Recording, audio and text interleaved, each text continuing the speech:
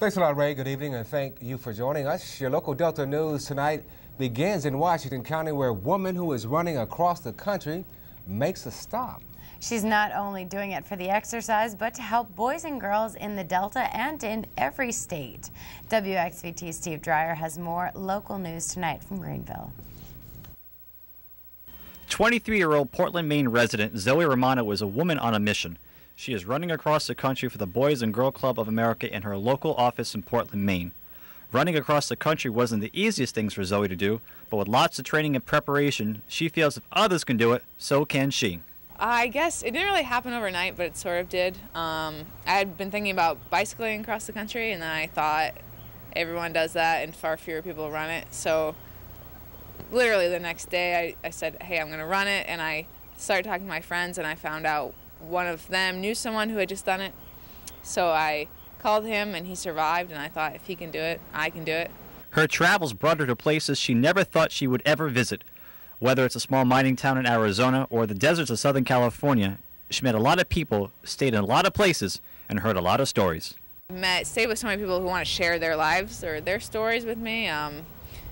Stayed with ministers who have taken me to their churches, stayed on cattle ranches where I've got to go see cows giving birth or like feeding, or just totally different experiences with so many different kinds of people.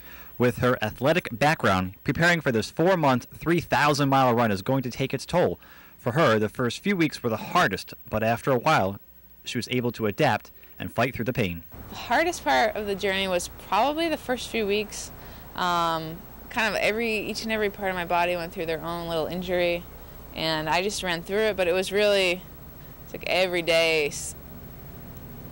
I never doubted whether I wanted to be doing it or whether I would do it, but every day was kind of a huge challenge in itself. With the end in sight for her, she challenged herself and pushed herself to the limits. She has no regrets and says you can do anything you want if you put your mind to it. And you can do whatever you want when you grow up, and you can be whatever you want.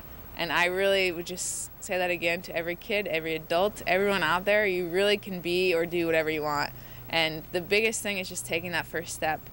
She began this journey back in January in Huntington Beach, California. It ends in Charleston, South Carolina, 4 months, 3,000 miles, and over 6 million steps later, she's only weeks away from her final destination.